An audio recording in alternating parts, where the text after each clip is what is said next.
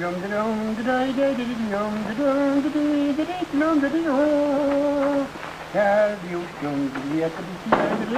hello, Sam. How are you? Say, where's Dick Tracy? Oh, he stopped off to see Tess. Oh, you know, she was a pretty worried girl, that Tess. And by the same token, you know, Sam, she's a mighty fine, a wonderful wife for Dick Tracy. Oh, yes, he's a pretty lucky man. And I'd say she's a pretty lucky girl. Yes, you're right. It does do me heart good to see the love and devotion between them two. Ah, yes. Dick Tracy's first thought after he captured Flat Top was as to whether or not Tess was worried. Yeah, mighty considerate, mighty considerate. That's why he went home. Where's Flat Top? Oh, now, Murphy. This is going to surprise you and make you very unhappy. But once again, you missed all the fun. Flat Top is downstairs in your jail. In my jail? Well, how come? Who admitted him? Houlihan, of course. Oh, Houlihan. Mm-hmm. Well, you know, now I guess maybe it's a good thing that I wasn't on duty when they brought in that Flat Top fella. Because I shudder to think what I might have done to that man if I could have got my hands on him. After the way he worried Miss Tess and almost killed Tracy. Yes, I know how you feel. I had a little trouble controlling myself. Yeah, that Flat Top's a bad one. Yes, on the way over here, Dick Tracy was telling me how he found out from Flat Top about the syndicate running the crime in this town. Syndicate? What does that mean? Oh, syndicate. That's a group of men banded together to fight the law. Say, that sounds pretty bad. Yes, now the head of the syndicate is a so-called respectable businessman by the name of Namgib. Oh, Namgib, yes, I recollect that name. Now, on behalf of the organization, he offered Flat Top $10,000 to kill Dick Tracy. Then he raised the price to $50,000 when Flat Top held out. Well, say, now, that's a lot of money.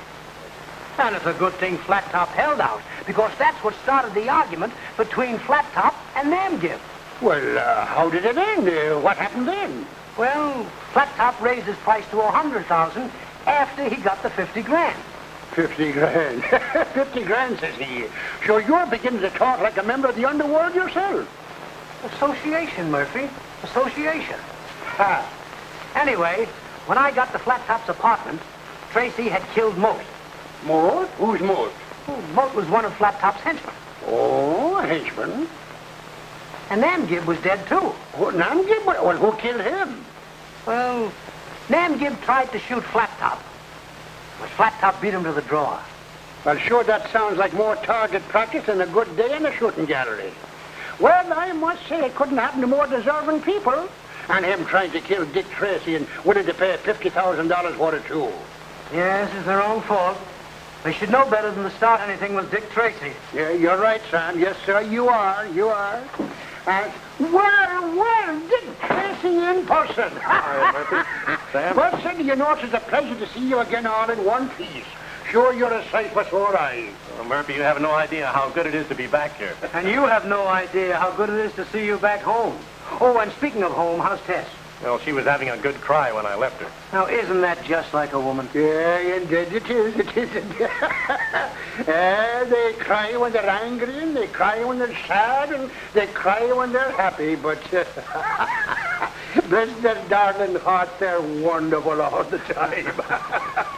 That's right, Murphy. I wouldn't trade Tess for anybody else in the whole wide world. But say, Mr. Tracy, how does Mrs. Tracy feel about the danger of your job here? Well, she understands perfectly that my whole life is a fight against crime. And in spite of the danger, she keeps telling me this is where I should be. Well, she's a smart woman, Tracy. It's true that your place is right here behind this desk, making life unsafe for all criminals. Sam, there's been a tremendous number of car thefts in this town. Oh, well, I know it. The chief's been on our necks.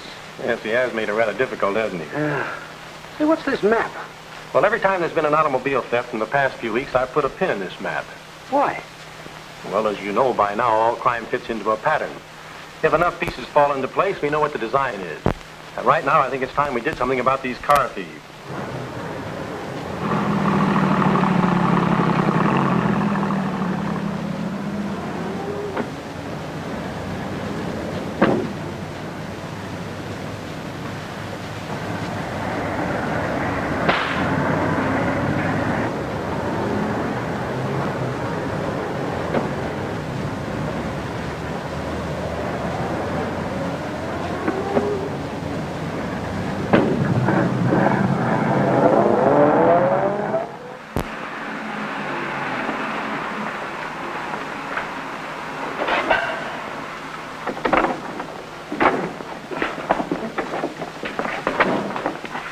I better carry that bag. It's pretty valuable stuff in there. We don't want Ruff to drop it and spoil anything. Yeah, maybe you're right, Dope. You be careful, too. Don't worry. A little bag like this is worth $50,000 cash anywhere in the U.S. 50,000? It's worth more than that, and you know it. Well, maybe. We'll talk about it in the office.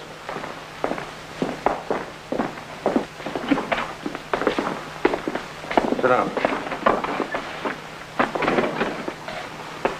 All right, you guys have got me and you got the bag. What do you expect me to do now? When you called me from Detroit and told me what was in that bag, you told me the price was 25 grand. Did I? Don't play tricks. You told me 25 grand, didn't you?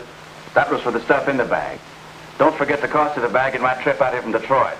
That doubles the cost. Look, Ruff, you make a deal with me, you don't back down, see? If and when you and I come to an agreement about something, you don't back out. Understand? Now, for being such a pig, you get nothing.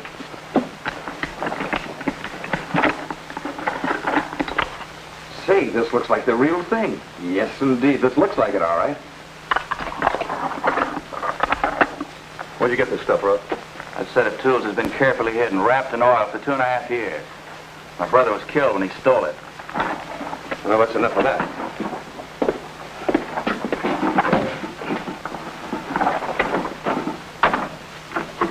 Well, where's my dough? Stick around. I'll give you an IOU.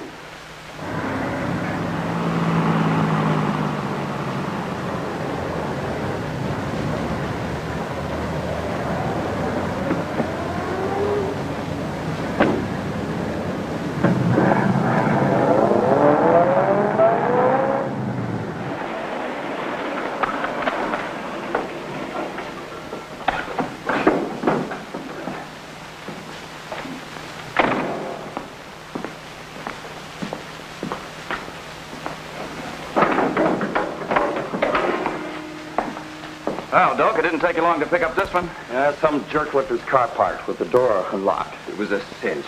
Oh, good. HiJack's got an order for 4 of these down south. I know. And I know what colors he wants, too. So to save time, I'm picking them out by color. Good. When do we start changing the numbers on them? You better go get the number book so we can see about changing this one. Ruff, why don't you do some work around here so you can earn your keep? Listen to me, HiJack. I was telling Doak, and I'm telling you, I'm tired of getting pushed around. I want some dough. I haven't even got the price of a pack of cigarettes. Well, that's too bad. Here's some money. Now get back to work and stop bothering me.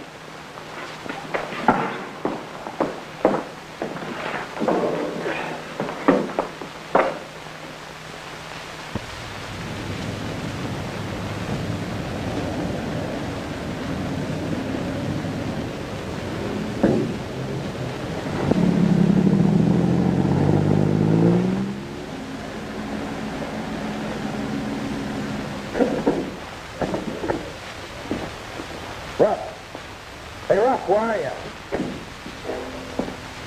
Yeah, what do you want? Where's that car I brought in here a little while ago? I cleaned it up, got it ready to change the numbers, and put it out on the back lot. Oh, that was a pretty quick job. You're a pretty fast man yourself. I got to get going. I got to get another car. What's the hurry?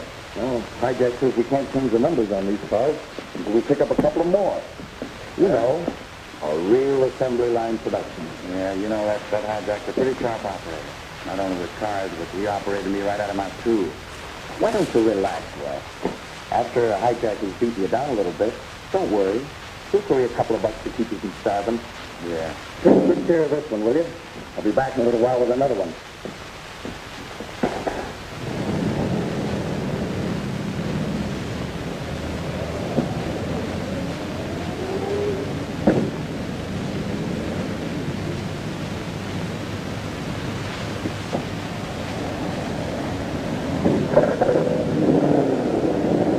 Hey, you. What do you think you're doing?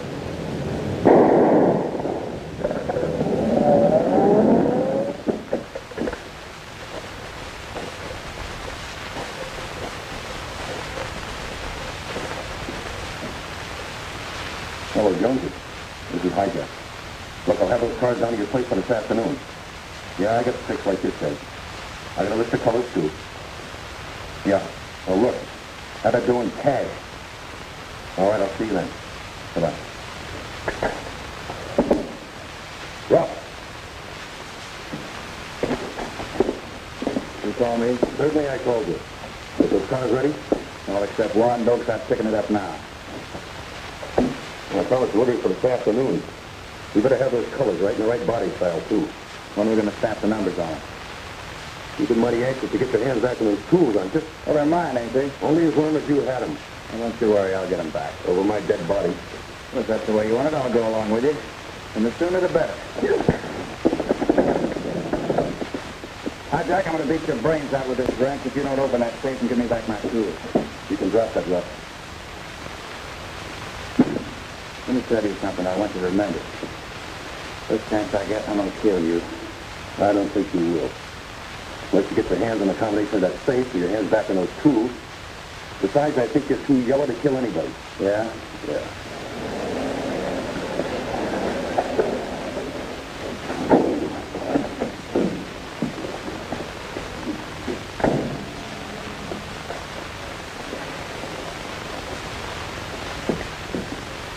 Hey, that must be dope. You better sit down for a few minutes. Yeah, I couldn't take both of you anyway.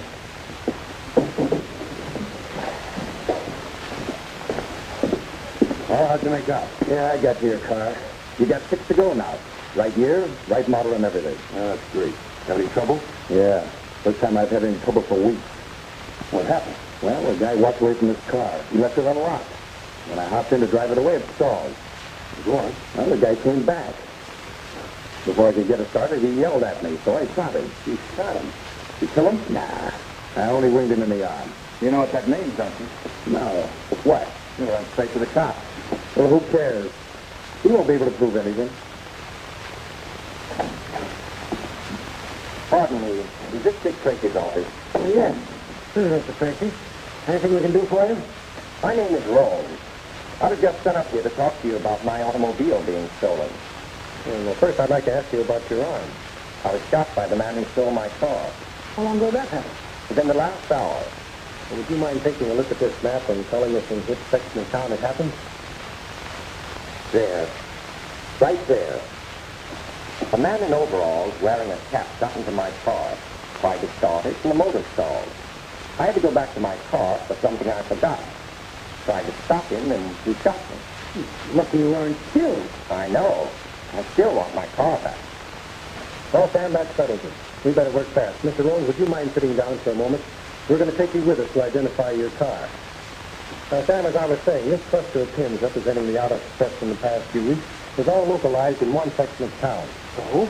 Well, obviously, somewhere in this area is the headquarters of the car stealing ring.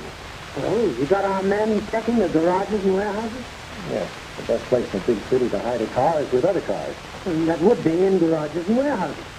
Right. Now, on our list, we only have 4 possibilities.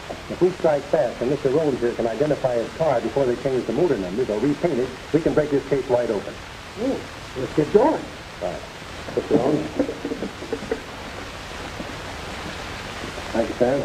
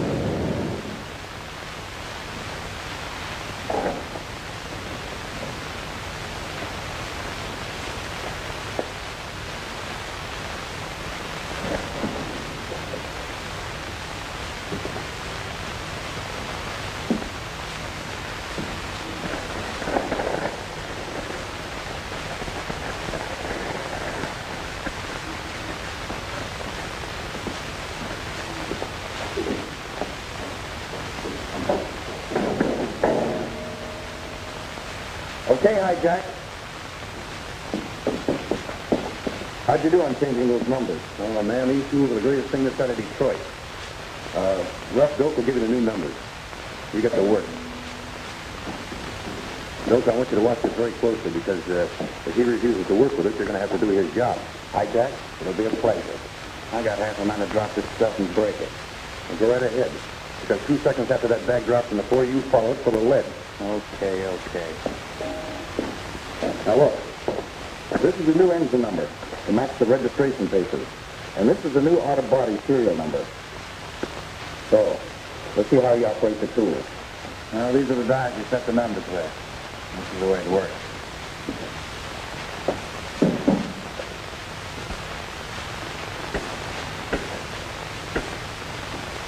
Hey, that's pretty interesting. Now, what's the paint in that car? It might not be dry yet. Oh, don't worry, HiJack. I gave it the full infrared treatment, and then I went over it with a hand lamp. Yeah, that's great.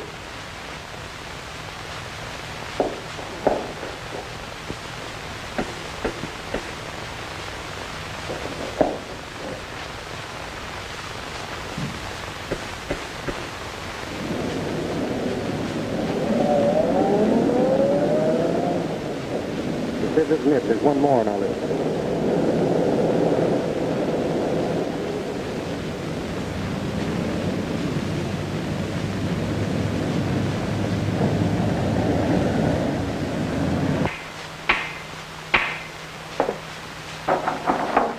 Well, that's it. I'll take those. Say, these tools are okay. I think after I watch Ruff a while, I'll be able to use them myself. Yeah, we gotta have somebody around who can use them, just in case Ruff gets mad and decides to quit. Don't worry, I'm not leaving till I get some dough. We'll carry it out of your feet first. I want to put these in the safe. I hope you two will be very happy.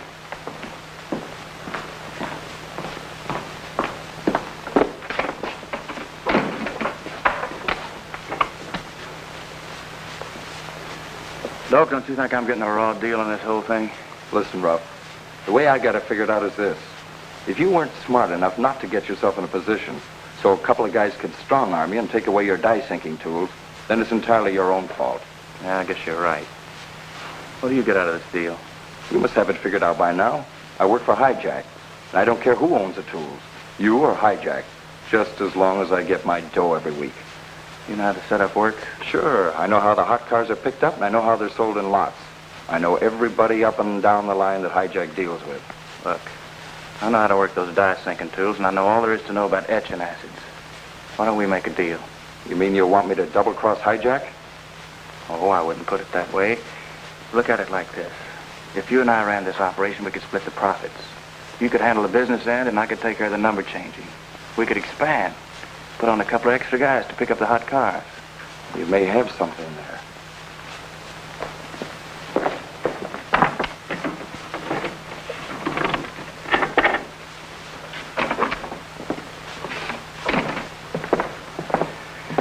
So if you and I can get that safe combination, we can knock off HiJack anytime we want. The more I listen to you, the better it sounds. Well, if we can't get the safe combination, then we'll both jump HiJack the next time the tools are out. Yeah, that's a better idea. But be careful and don't damage those tools. All right, boys, ask me for the combination. What's the matter, HiJack? Shut up. I'm trying to figure out which one of you guys to let have it first. But if I miss, I don't want to hit that car. Now, wait a minute, HiJack. You're making a mistake. Wait a minute, I want to talk to you. All right, you double-crossers.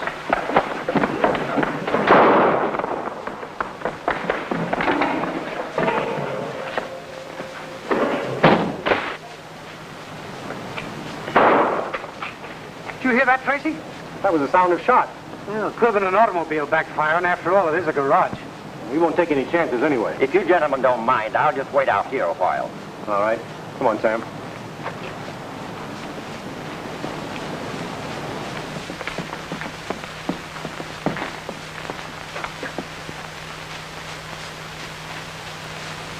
Anybody in here?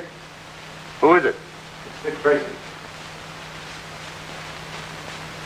Go in the office. I'll be there in a minute.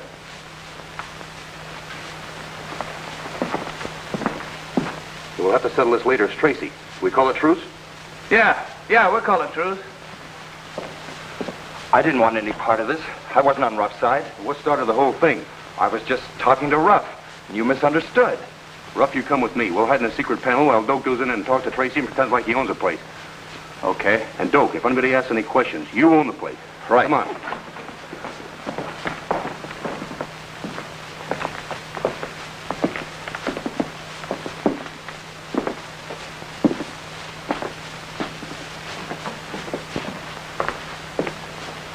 Dick Tracy? Yes? I didn't hear you come into the garage. We had a motor running and it kept backfiring. It made an awful lot of noise. I told you that was the backfire of an auto. Well, what can I do for you gentlemen? What's your name? My name is Doak. I own the garage. Is there something you want? Well, I'd like to ask you a few questions, such as your garage capacity. Do you repair cars and whether you sell automobiles? Well, what are you leading up to? Well, we had a big wave of automobile thefts lately. Certainly you don't suspect me, do you? We don't suspect anyone in particular. We're just checking on all garages. Do you mind if we have a look around? Why, certainly not. Is there anything specific that you'd like to see? No, we just wanted to look around. Well, all my books and records are at my accountant's office. That is, if there's anything in them that you'd like to see. No, that won't be necessary. We can see those later. Well, let's go. All right.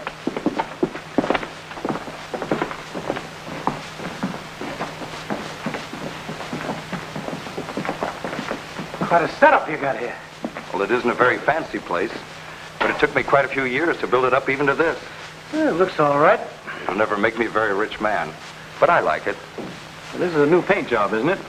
Did you do this here? Well, I wouldn't know for sure. It looks like a new paint job. The car came in yesterday for a motor overhaul. You do paint work, don't you? Well, only if we have to. It's more bother than it's worth. Our specialty is motor work. I see. Well, Sam, why don't you call Mr. Rones in?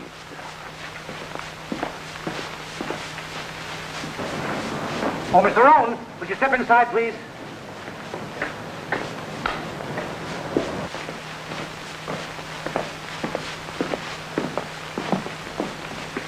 Doak, this is Mr. Rones. How do you do? Oh, why do you keep looking at me like that? Oh, I'm sorry. Mr. Rones, does this look like your car? Well, it's the same make and the same model. See, Mr. Rones was shot a couple of hours ago, and his car was stolen. Well, if there's any question in your mind at all, why don't you look at the engine serial number? No, I'd rather not bother you men. This isn't my car, I can tell. It's a different color. Well, you men walked in here looking for a stolen car, and so I know there'll be no suspicions. Why don't you take a look at the engine serial numbers? That won't be necessary, really, it Oh, won't. Mr. Rowan, go ahead. Here, you can check them against these serial numbers. Yes, do that.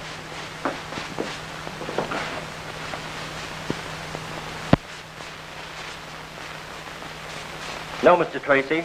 I'm afraid this is not the same car. See, I told you. Wait a minute. I just remembered something. What is it, Mr. Rones? I painted my initials in white paint on top of the battery in the car. I'm quite certain I saw a flash of white on top of the battery just now. Don't be ridiculous. Don't touch that hood. Let Mr. Rowan take another look. That's enough of this nonsense. All right, you coppers stand right where you are. I recognize him now, Mr. Tracy. That man with the gun is the same one who shot me this afternoon. You talk too much.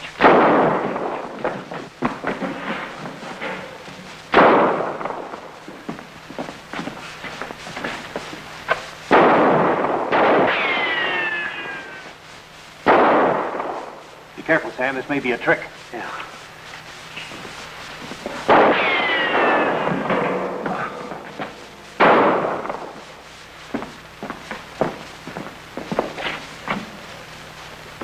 Well, Sam, I got him. Yeah, it's a good thing you did. That last bullet missed me by about that much. Yes, it was a pretty close call. Yeah, well, he deserved what he got. This is the fellow that shot Mr. Rones. I guarantee you he won't shoot anyone else. Oh, and by the way, thanks for getting him just when you did. Now, Sam, you know I wouldn't let anything happen to you. Even though Mr. Rowan's car was stolen, looks like he's going to get a brand new paint job. Oh, yes. And see that all the stolen cars are returned to their rightful owners. I'll get on it right away. Well, Sam, this might be the end of this car stealing ring, but I'm not sure. Well, if it isn't, it will be when you get through with them. Whenever you're on the trail of criminals, they end up one of two ways. Either in jail or in the morgue. Anybody that breaks the law has to pay for the wrong they've done.